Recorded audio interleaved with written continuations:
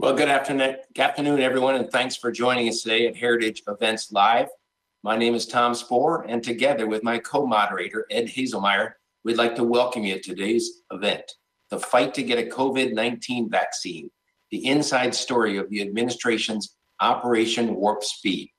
By way of introduction, Operation Warp Speed's goal is to produce and deliver over 300 million doses of safe and effective vaccines, with the initial doses available by January 2021. We have a great program in store for you, and we want to get right to it. So let's do that. With that, I'm delighted to tell you a little bit about our first speaker. General Gustave, or Gus Perna, is an Army four-star general confirmed by the Senate on July the 2nd to serve as the Chief Operating Officer of Operation Warp Speed. Prior to this assignment, General Perna served as the Commanding General of the Army's Materiel Command for nearly 4 years, leading 190,000 military, civilian, and contractor employees with a mission to provide logistics, sustainment, and maintenance for a globally deployed Army. General Perna is a career logistician who has led complex supply, distribution, and maintenance operations in multiple combat tours with Army and Joint Forces, and has served at the national level, supporting Department of Defense supply and distribution efforts. Well, as his background, it's easy to see why he was selected for this critically important position. General Perna graduated from the Valley Forge Military Academy and has a master's degree in logistics from the Florida Institute of Technology. General Perna is going to provide some introductory comments, and then he's going to be followed by Dr. Hepburn, the head of vaccine development. Following Dr. Hepburn, General Perna is going to come back specifically to talk about vaccine distribution, and then we're going to move into a question and answer period with Ed and I asking questions. And then after a bit, we'll turn to your audience questions. And that's what makes it so important that you enter your questions at the right block on the platform so we can get to your questions. That's our plan. And General Perna, I now turn the floor over to you, sir. Hey, sir, thank you for that very gracious welcome. And it's a real honor for myself and Dr. Matt Hepburn to be here and talk to the Heritage Foundation group. So, first and foremost, it's just an honor to co-lead this task force with, as you said, the mission to develop, manufacture, and deliver safe and effective vaccines to the American people. First and foremost, though, I just want to highlight this is a whole of America approach. And in that light, I would be remiss if I did not introduce to the conversation here my other co-lead, because without him, without all that he brings to the table, without his leadership and direction, we would not be successful. That individual is Dr. Moncef Salawi, truly a co-leader with me. He serves as a chief science advisor. And every day I learn from him, and I am at awe at what he brings to the task force here. His efforts, tireless, as demonstrated by the progress we made, are really going to make a difference for us, and in my opinion,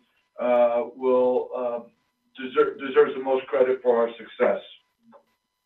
With that I said, though, this is a whole of America approach, and we will exceed because of the unparalleled expertise of Health and Human Services scientists and logisticians, Department of Defense planning and logistics capability, as well as American industry ingenuity and the innovation from academia.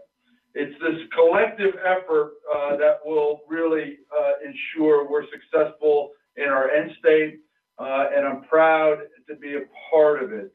I'd like you to think of it this way.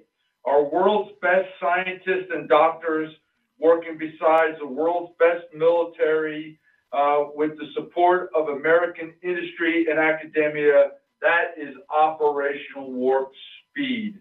And we are really proud to be working together in this collective team to drive towards the solution of safe and effective vaccine for the American people. And I am very confident that we are going to be successful to this end. And today we'd like to talk to you a little bit about our approach and where we're at to this Herculean task that we've been working on for the last 4 to 5 months. And we are really just at the brink of finally seeing the fruits of our labor. So more to follow from me, but I turn it back over to you, General Spohr.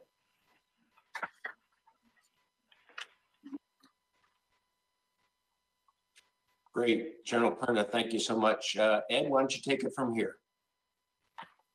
Thank you. If I could introduce Dr. Hepburn, he has a undergraduate degree and his medical degree from Duke University and a 23-year career in the United States Army. And in that career, he has had extensive experience in developing vaccines and therapeutic solutions, particularly against current and future potential biologic threats, including serving as Director of Medical Preparedness on the White House National Security Staff from 2010 to 2013, also serving as Clinical Research Director for the U.S. Army's Medical Research Institute for Infectious Diseases from 2007 to 2009. So he comes to his current position as the vaccine development lead for Operation Warp Speed with quite a depth of experience in this area. Dr. Hepburn, thank you so much for being with us. It is just a privilege to be here, and certainly looking forward to answering the questions, and we'll get there soon.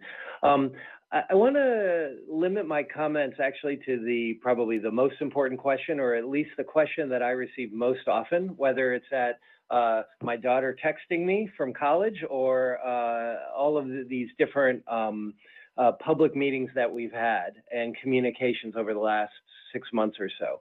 And the simple question is, how can you achieve the impossible?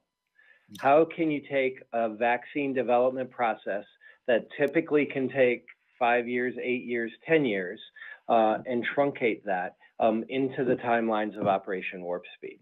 I want to basically put my answer into 4 categories, and hopefully I can convince you that, number one, we've made incredible progress so far, but that we can meet the ambitious challenge of Operation Warp Speed.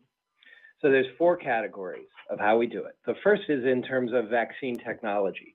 I think it's very helpful to point out that the efforts that have gone on for decades in terms of developing vaccines, we stand on the shoulders of giants, the people that worked on polio, measles, the smallpox eradication campaign, all of that we learned in terms of how to develop vaccines. And there's been massive progress even before we started Operation Warp Speed in terms of how you can accelerate vaccine development. There's been investments. This is a key point, that does science and technology's investments pay off? It certainly does.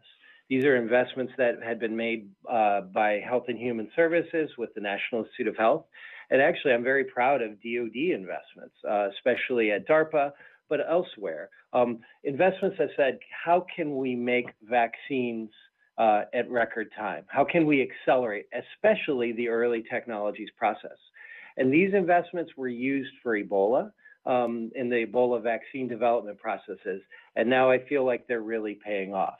That's how we're in phase 3 clinical trials now, because of decisions because of those investments and those technologies that were started in the spring, that are now really paying off, both for their ability to be developed quickly and prove that they work in animal models, but also that they can be manufactured at a very large scale. The second point is in terms of manufacturing. We've talked about this a lot publicly, but I want to highlight not just one point, but 2. Typically, what we highlight is, instead of doing the typical parallel process of vaccine product development, where you do a clinical trial and then you decide to manufacture at a larger scale, then another clinical trial, then larger scale, that we've run these processes in parallel and really made investments where large amounts of vaccines are being made much sooner.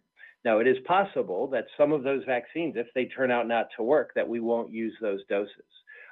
But by those investments, we're able to have millions of doses available much sooner than we ever would. But I think the second part that doesn't get highlighted as much is really the beauty of bringing together the best of the Department of Defense and Health and Human Services. By bringing as we talked about in the introduction, the supply and logistic expertise of a globally deployed force and applying that to the critical supply chain issues and potentially critical shortages in vaccine manufacturing, critical equipment being delivered months earlier than it otherwise would, that has massively accelerated our vaccine manufacturing timelines. The third is in the space of clinical trials, and I want to foot stomp on this a little bit because I think everybody hopefully has been tracking that both the AstraZeneca and the Janssen clinical trials have been given the green light to proceed from the Food and Drug Administration. Both of those products had been on a safety pause, and that safety pause has now been withdrawn.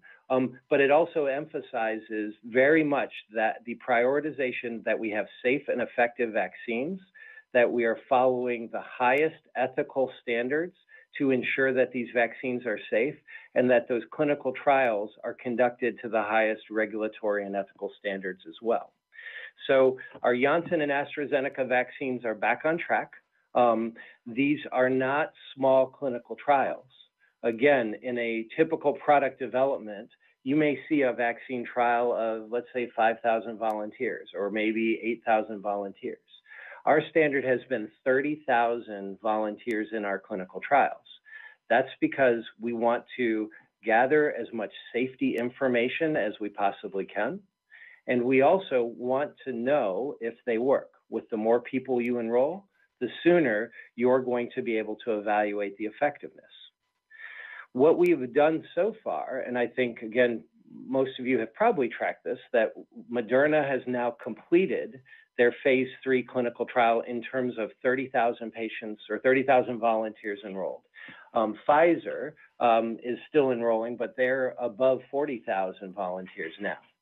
What that shows you, for me, and I don't know if this message is appreciated, but I want to emphasize it, is that shows me that over 60,000 Americans have decided to say, I will volunteer.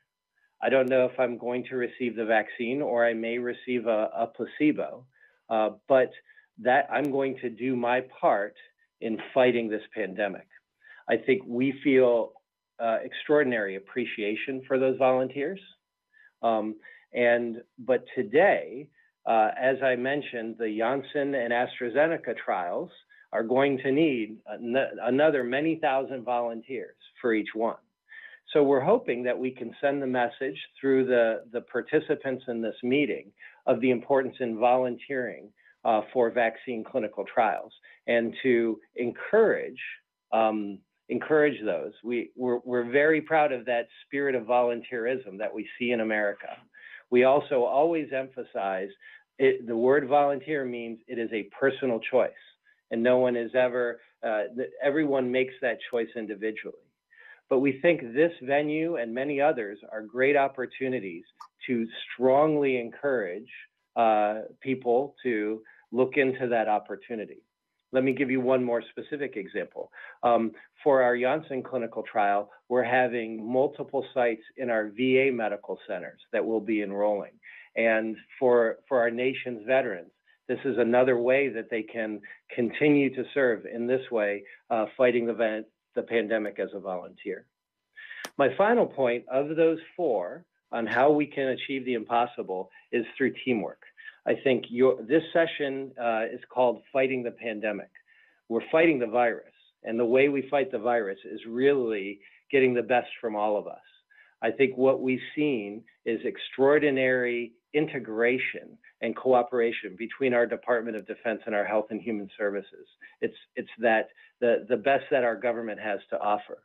But when General Perna mentions the whole of nation, all of us fighting this together, the public sector, the private sector, the foundations, everybody all together fighting that virus. I've seen some of the best teamwork that I've ever been a part of as part of Operation Warp Speed, and it is the essential fourth ingredient on how we achieve the impossible. Thank you. Dr. Hepburn, thank you so much for that. I'm now going to invite General Perna to come back and make some very specific remarks regarding vaccine distribution. Over to you, sir. Hey, thanks, sir. What a powerful update by Dr. Hepburn. It's a great teammate that I've just been really blessed to work with over the last 5 months. So, Matt, thank you. I'd like to quickly hit where Dr. Hepburn talked about manufacturing. I know it's not lost on anybody listening to this conversation, but in order to really take the risk in manufacturing, we had to do a lot of things parallel. He described, I thought, incredibly well the risk that we took in that, we proceeded with 6 vaccines while simultaneously implementing the manufacturing capacity that was required to meet our mission. So just simply said, right, we had to make sure that we had the right capacity to manufacture the vaccine, which we didn't have 5 months ago. So we have actually added brick and mortar capacity. In other words, we have built facilities from the ground up to produce and fill finish vaccine. We have garnered all the materials required to produce the 6 vaccines, right? Not only to execute trials, but also to bring it up to scale and full manufacturing for eventual distribution to the American people.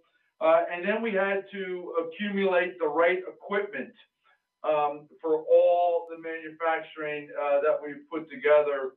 And then the last stage of that was making sure we had the right workforce that was trained and ready to produce and actually manufacture and fill finish the vaccine. So really a remarkable task on its own. In this effort, what we did is we did implement the Defense Production Act authorities, with OWS through the Secretary of Health and Human Services and the Secretary of Defense. To date, we've implemented 12 with industry, and we're working 8 more.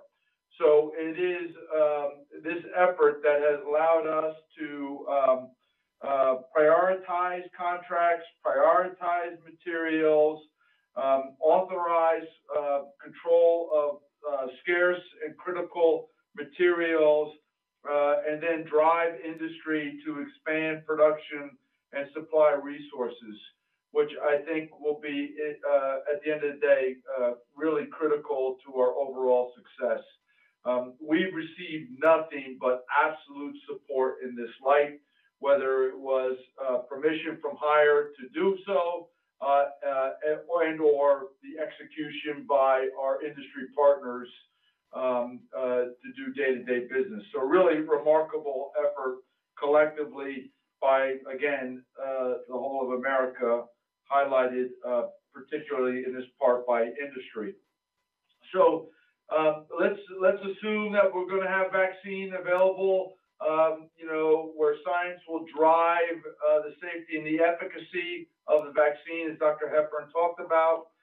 Let's assume that we have quantities of vaccine available to go upon FDA approval of an EUA.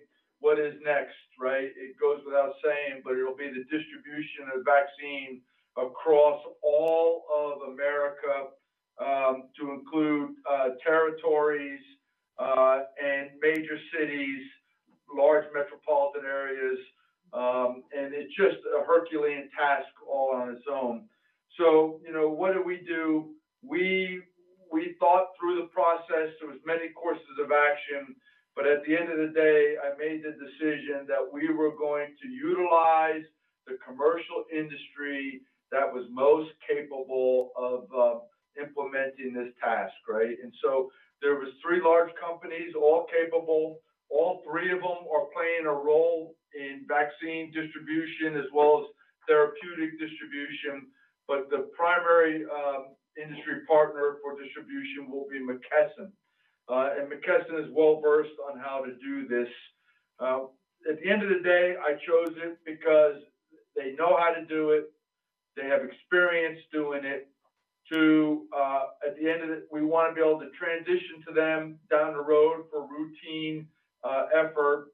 And then third, and most importantly, is that the states are very comfortable with dealing with the commercial industry as we do all sorts of vaccines and therapeutics throughout the year accordingly.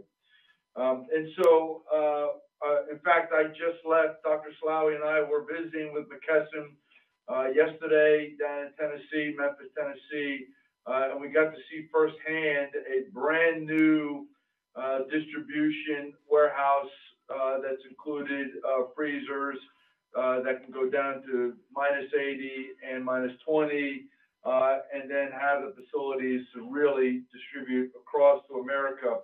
The McKesson will partner with FedEx and with UPS for distribution, not only CONUS, but around the world, as well as local pharma, Walmart, CVS, Walgreens, Kroger's, etc., to ensure that distribution can reach everybody.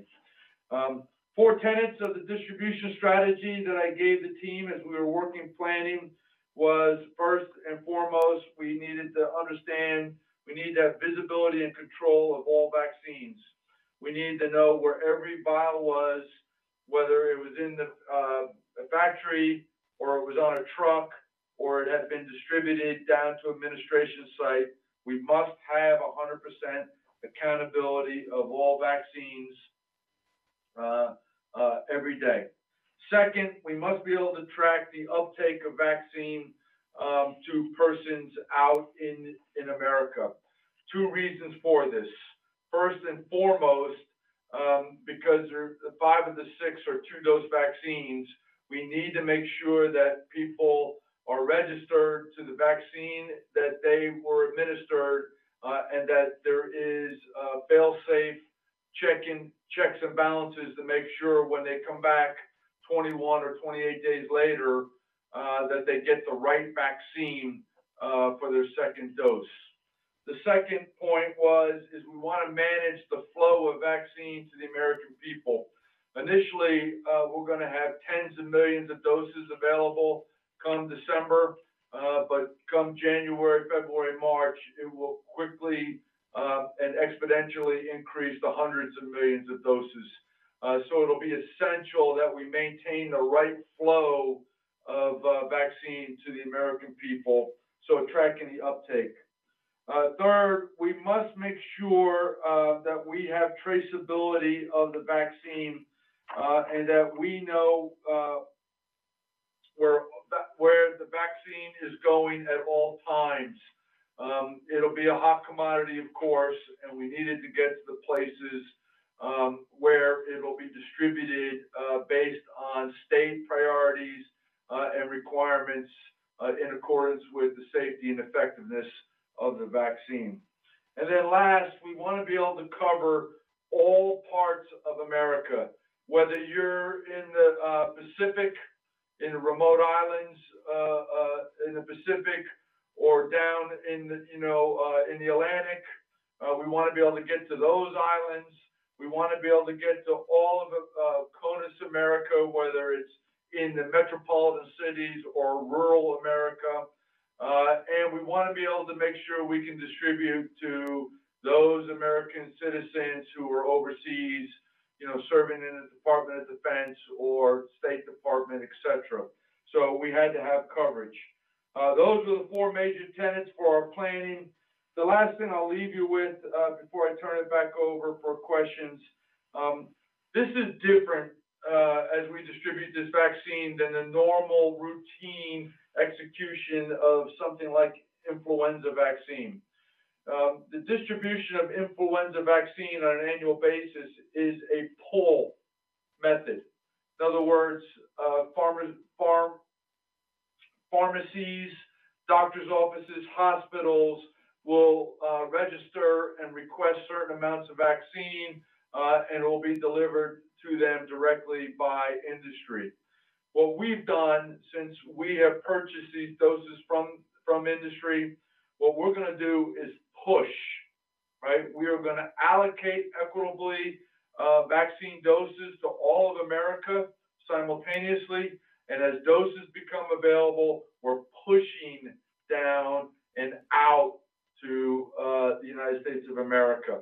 Eventually, this will transition to a poll, but probably not likely any earlier than March, April timeframe.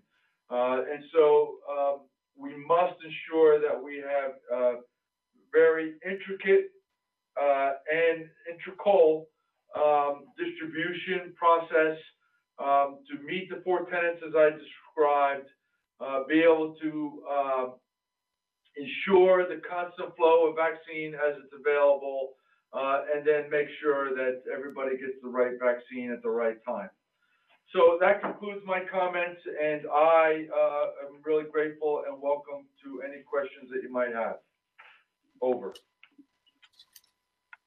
Oh, great, General Perna. That was awesome. General Hepburn, also, thank you so much.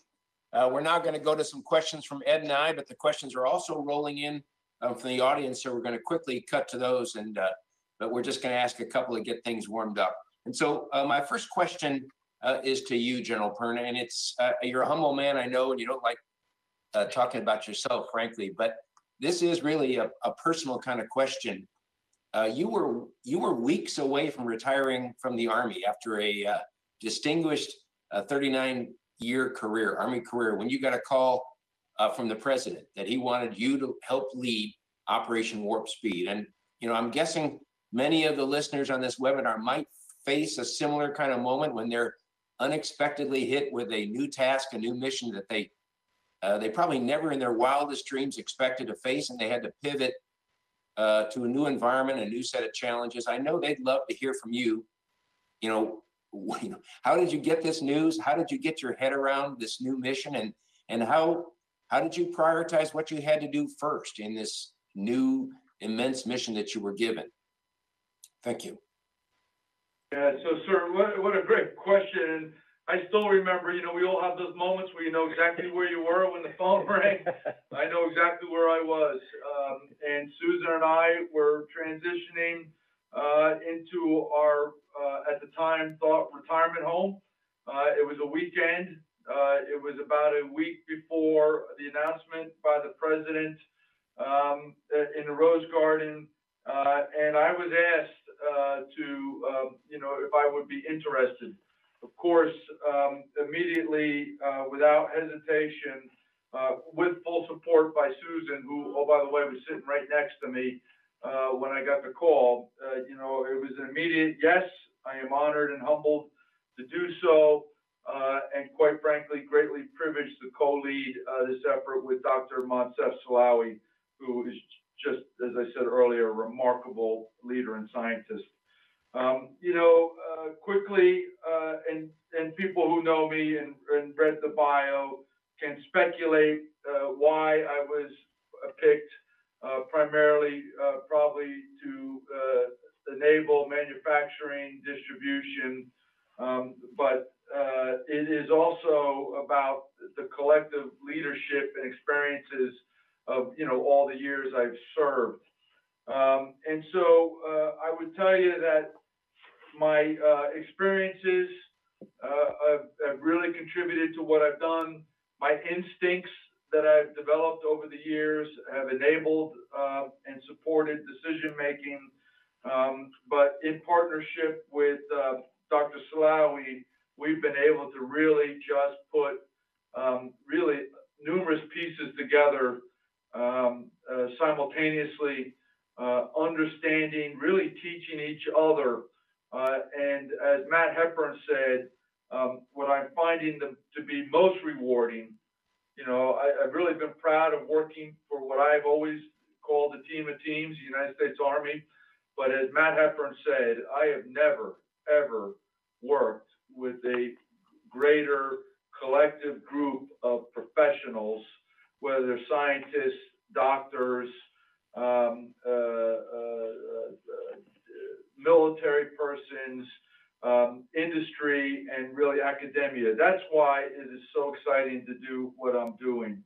And then at the end of the day, sir, and I know you know this, but it's just a calling, right? And, you know, this is about saving American lives. And for me, it is a focused effort to do so. And it is this great collaborative effort. Egos are checked at the door. And we are working this together to an end state that will bring America back to a healthy state. So thanks for that question. I probably underestimated the impact if Susan's listening, but I really appreciate her support in case she is listening. So thanks, sir.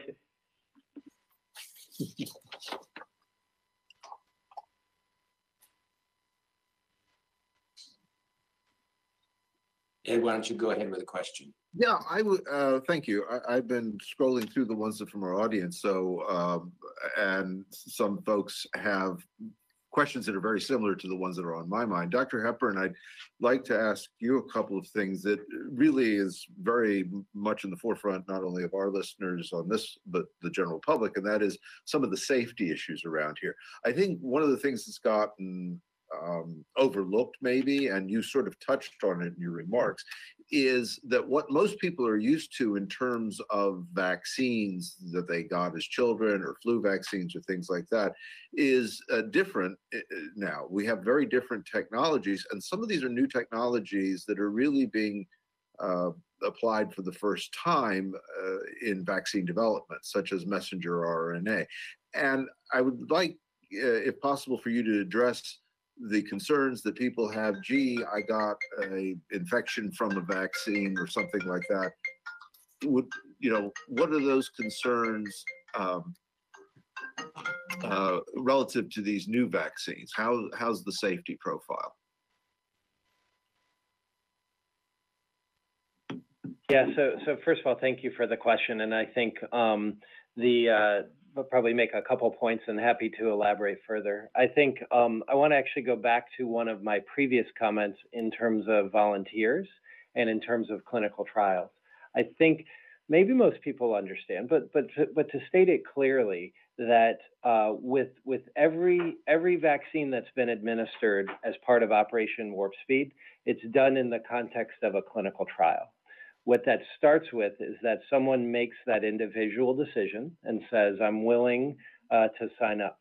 As part of that process, we explain the risks and the potential benefits in detail, but we also acknowledge that we don't know everything there is to know about these vaccines. It really, again, goes back to that spirit of volunteerism. We appreciate people that are willing to do that as part of as part of developing these vaccines. But what we also do for their willingness to volunteer is we monitor them extremely closely to make sure that they're not having side effects and to make sure we're truly understanding the impact of these vaccines. So when we say 30,000 patients, what we're talking about, or 30,000 volunteers, we're saying that 15,000 of those volunteers have received a placebo, but 15,000 volunteers have already received these vaccines, and we're watching them literally on a daily basis to say, how are the vaccines going okay? Are we seeing side effects from them or not? So I think that's the first point, is that safety standard, and then all of that information is packaged, processed, and ultimately presented to the Food and Drug Administration for an independent, and I say again, independent evaluation to make sure that these vaccines are safe. The second point is in terms of new technologies and vaccine technologies in general. that we have been, as I previously mentioned, and as you mentioned, sir, that there are very traditional ways of making vaccines, but we've also seen a lot of progress that are accelerating, allowing us to make vaccines faster. One of the benefits that we think we're going to see from this is that it also may make these vaccines safer as well. And what we've seen with the products that we've chosen, not for COVID-19, but for other pathogens, that these vaccines have been tested in clinical trials and have shown us that they are effective for other pathogens, but also safe. So essentially, for each of the vaccines in our portfolio, we've said, okay, have you used this similar technology for an Ebola vaccine or something like that? And we look at the detailed safety profile of every person that received those vaccines, and the safety profiles have looked to be safe so far. Ultimately, though, we are not only saying we're looking at these vaccines in the short term for clinical trials, but as part of the regulatory process, the Food and Drug Administration is providing guidance in terms of how will we follow these people out for the longer term. It's called pharmacovigilance. And that, again, like any other vaccine, we're meeting that highest standard so that the long-term safety will be followed according to regulations. Yeah, and I think that gets at some of the other concerns that we've heard expressed by people, which is that if this whole process, Operation Warp Speed, is pushing things along at a fast pace, then does that imply that corners are being cut, that it may not be safe, et cetera? And I think what is not fully appreciated is, as you mentioned, the technologies being used allow for faster mass production than has historically been the case with vaccines. That in some cases, just because of the nature of the technology, there's a somewhat better safety profile. And I think you addressed two things in your comments about the speed. One is that they're taking steps in parallel instead of in sequence. And the risk to that is, well, we may, be paying money for stuff that turns out to not work, but hey, better try 5 things than wait for one to fail and then try another. And the other point, though, and I want to drill down on that, is the clinical trials. It sounds like, if I'm correct in hearing you, that essentially to expedite the process, you all are, the vaccine candidates and their sponsors are doing larger trials than they would normally at this stage. Is that correct? Yes, sir. Yes, sir. We agree with all of your points. And if I can just add a couple points. We are not cutting corners on safety. We are not cutting corners on the quality of the manufactured product. Those will be done to the highest standards. And we are not cutting corners in terms of what would be expected from a regulatory authority, the Food and Drug Administration, which I think has the highest standard in the world for medical products. We are going to meet those standards. I think it's an important message, and I think we are practicing what we preach. I think one of the things that we would also highlight is that the Food and Drug Administration has published guidelines and has said, here's what we are going to expect for COVID-19.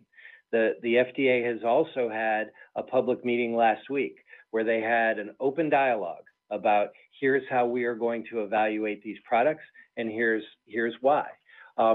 We have also, with the products in the earlier phases of clinical trials and in their preclinical development, the companies are publishing their results in peer-reviewed journals.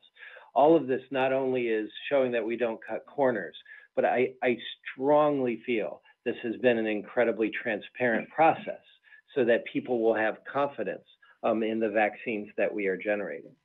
And my second point is, yes, to answer your question, these are large clinical trials. These are clinical trials that are enrolling a lot of volunteers in a short period of time. These are clinical trials where our experts and our professionals are working nights and weekends. And as you would expect, we're doing that too. But our partners in the private sector that are running these clinical trials are working around the clock to get these clinical trials up and running. But it's ultimately driven by, again, those people who've said, again, literally thousands of people who are lining up at the door of the clinical trial site saying, please, I want to do my part and volunteer. And if I could just ask one very interesting question that came up from one of our viewers here, Tom, that follows on this line. And that is that there is the probability that there will be, or the possibility that there will be more than one vaccine available at the same time for COVID. And the obvious question is, well, will people have a choice? And if so, how would they choose which one to take? And I thought that was a very interesting question. Have you all given some thought to that? We have. Not coincidentally, we were actually in a meeting talking about this right before. So, and I will say, there will be some complexity, but God, I hope we have that problem. We went into this process, again, doing the impossible, with the thought of that we were going to invest in 6 vaccines, with the hopes that we would have one vaccine that makes it through all of those typical challenges of medical product development. We still have 6 that are on track. We're thrilled that we've made this much progress so far. But we are working through, I think our Department of Defense colleagues understand this very well. It's contingency planning. So we have, in all aspects of Operation Warp Speed, have thought about all of the different scenarios and contingency plans. So there are scenarios where we might have more than one vaccine that could be useful. Now, the simple answer to your question is that we're going to let the science drive that process in terms of which vaccines work best for which people. Meaning that it is possible that we may have equivalent efficacy and equivalent safety across the board. We could also be in a scenario where one of our vaccines preferentially works very well in elderly populations that are most vulnerable. So we would then pivot our programs so that the vaccine that works best in elderly are given to elderly volunteers. A final point that I'll make is that all of our vaccines in our portfolio are 2-dose vaccines, which, as everyone can appreciate, adds a lot of complexity. The Janssen vaccine, for which we are enrolling, as I mentioned previously, in the clinical trial now, is a 1-dose vaccine. And so we're, again, thinking through contingency plans as well in situations where if we have a 1-dose vaccine, what would be the optimal use of that? Right, and presumably the large studies doing 30,000 in a phase 3 trial, 30,000 patients as opposed to say 5,000, as you mentioned earlier, that enables the companies, the sponsors and the FDA to get a better handle on some of these issues like differences in age and race and other demographic issues. Yes, sir. Okay. Yes, that's precisely it. Yeah. So I think this question, and I'm going to try and bundle a couple of questions together because we're getting a lot of good ones here. And this is for General Perna. And I was hoping a lot of people have asked about the military's role, in terms of distribution of the vaccine. And they've also asked, I've heard we have an election coming up. Would a change in administration, how would that affect Operation Warp Speed? Sure, thanks. So real quickly, to answer your first question directly, the military is providing planning, right? We're helping with, things with logistics, augmentation, program support, log cap support. We're running program management for them, for the team. what we're doing is bringing enabling capability and capacity to the fight. There will not be this vision that some people have that there'll be Army trucks driving through the streets delivering vaccine. That's not, one, feasible or the right way to do it. You know, this is the greatest country in the world. We know how to do this, right? Commercial industry knows how to do it, and that's how we're going to do it. The second point to your question, nope. We got our heads down and we are driving the sled, and we are going to execute our mission as directed. And so I see nothing that would cause us to stop doing what we're doing, no matter the results of the election. Break. I would like to highlight, though, again, we talked briefly about the whole of America approach. I want everybody to visualize really the brilliance of this, of what we're doing here. And this is not my vision or Dr. Slawy's vision, but really of others who had the foresight and vision to bring the collective team together. This team is partnered at the highest level by the Secretary of Health and Human Services and the Secretary of Defense. We are a direct report to them. We don't have to go through staffs. We don't have to coordinate time. We are pick up the phone and we have direct and immediate access to these senior secretaries. Two, everything we are doing, right, is from scratch, right? This whole process is built from the ground up scratch. There was no structure in execution. There was no strategy in execution. There was no training guidance or budget in execution. And all of it had to be brought together simultaneously as we started our effort collectively. So we built the team across, as I talked about, HHS, Department of Defense, industry, academia, by those who we thought could contribute and those who would help us really make the strides necessary to achieve our goal by the end of the year. And so to that end, we really had to, as I said earlier, check egos at the door. You had to come in, and no matter what you were a part of before, you had to, one, shoulder the burden of responsibility of execution, not just of sitting at the end of the table. Two, you had to have the right relationships to garner support in all that we were doing. And then three, at the end of the day, we're all being held accountable, to how far we're moving the ball. We're mildly interested in theory or pontification of what could be. We are every single day, all of us, Dr. Slawy, myself, Matt Hepburn, other members of the team, we receive hundreds of emails from people with recommendations. And I got to tell you that some of them are very illuminating and very helpful, and they're welcomed, and we're really appreciative that we receive them. On the other side of that spectrum, though, we get a lot of conversation about everything we're doing and how it's not going to work and how it's not the right way to do it. Quite frankly, not very helpful.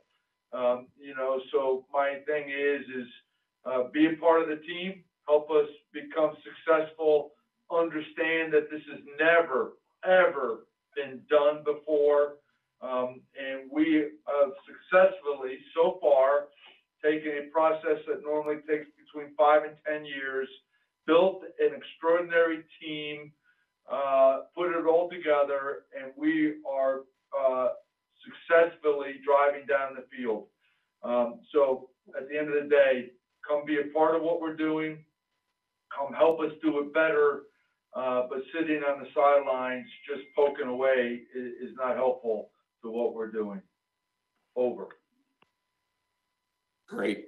Thank you very much. Again, I have a lot of questions that I want to get through as many as possible. Dr. Hepburn, maybe this is for you. A couple people have asked, does this effort that you're in now change fundamentally how vaccines are developed in this country? Have we moved the goalposts permanently, or is this just a thing? And are we going to go back to 8 to 10 year vaccine development cycles? And then if I could piggyback on that, a couple people asked about the really cold temperatures that some of these vaccines may have to be stored at. Could one of you talk to what kind of challenges and solutions we have for that situation? Sure. So happy to start.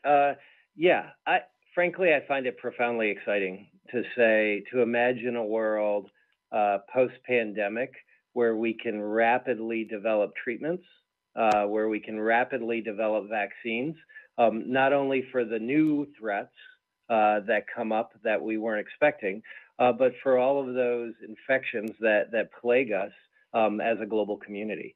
So I do hope we can revolutionize vaccine development. I hope we can show people what is possible in terms of how we can achieve accelerated product development without compromising making sure that the vaccines are safe and effective. And I'm glad you brought it up. Yeah, Tom, I saw an interesting question here, if I can jump in, from one of our listeners. And it was asking about the estimated duration of protection that these vaccine candidates will give. That's one of the open questions is, okay, if it generates a response, how long does that response last? Do you have anything you can share with us on that, Dr. Hepburn, or is that just something we have to wait until we get the clinical trial results? Well, we are going to have to wait. We're going to have to wait until the clinical trials results. But the intention is, this is why the people that are vaccinated in the clinical trial now, our intention is to follow them for up to 2 years, so that we can get a better idea on that critically important question of duration of protection. What we are also doing, though, and again, we are informed by great scientists in the National Institute of Health and in academic collaborations, that we're watching. We don't understand the duration of protection from coronavirus infection itself. So can you get coronavirus again? Right. And there's a lot of recent publications that are coming out getting a better characterization of the immune response to coronavirus infection. All of that scientific knowledge is just feeding into our vaccine programs, so that we are understanding that duration of protection, and ultimately that we will design the trials and the medical research to answer it. Great. Let me pick up on a question that a couple of people have asked, and I'm sure you probably have a word for it at Operation Warp Speed, but it's vaccine hesitancy. And so some people reluctant in the best of times to get a vaccine, and this might be a bit more than that. What are your plans, I guess, going forward to kind of try and attack this problem that this fear or this reluctance people might have to get these vaccines? Yeah, we acknowledge, appreciate, and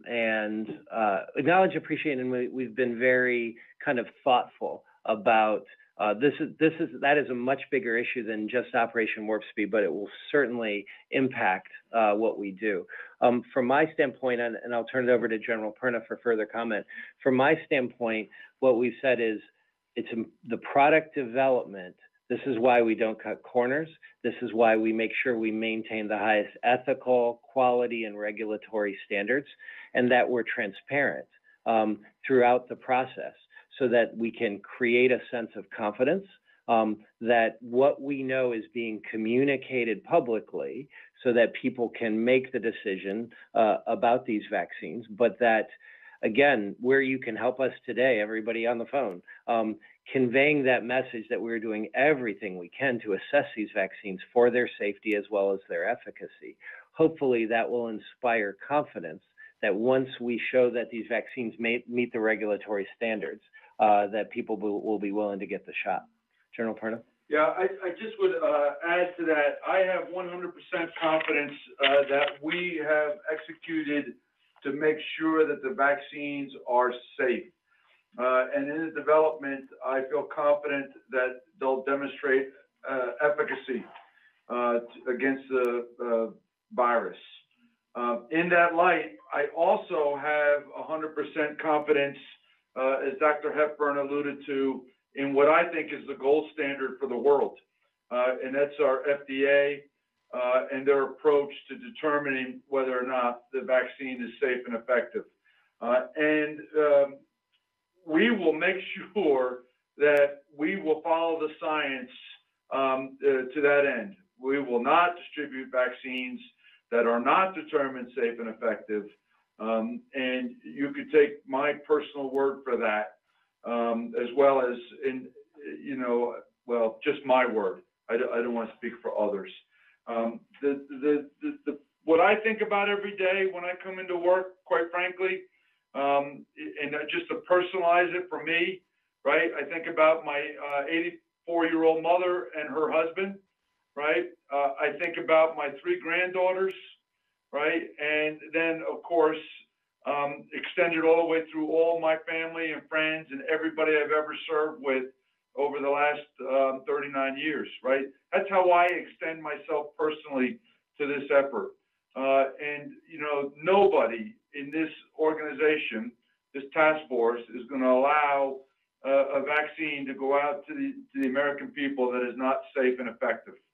And it would just be shameful if we get a vaccine out to the American people and people don't take it because there's doubt or concern.